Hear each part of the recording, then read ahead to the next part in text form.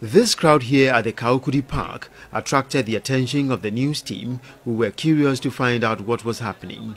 The crowd, both Muslims and non-Muslims, were seeking one thing: instant healing from Imam of Allah, Sheikh Salawatiya Rashid Imam.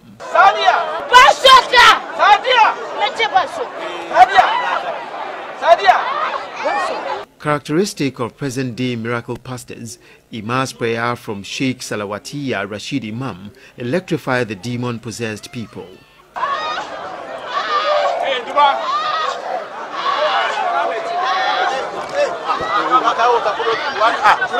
The blind, the crippled and other sick were carried in wheelchairs to the healing crusade, struggling together with the able to be seen.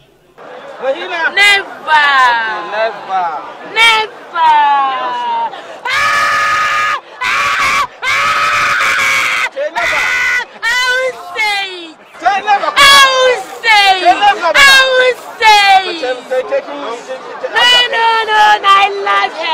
This water tanker full of water was blessed with supernatural powers, according to the Imam, and it attracted several people in a queue.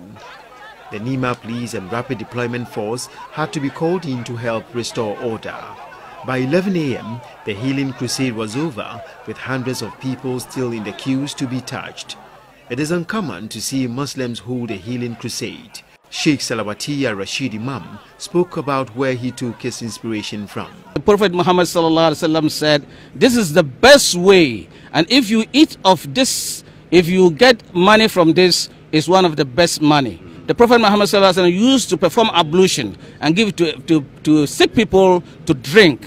They should look at Buhari, Kitab al-Tahara. They will see it there. And again, the Prophet Muhammad used to do ruqyah, recite some verses in the Holy Quran and give it to sick people, and they became cured. So all these things are some things that the Prophet Muhammad did.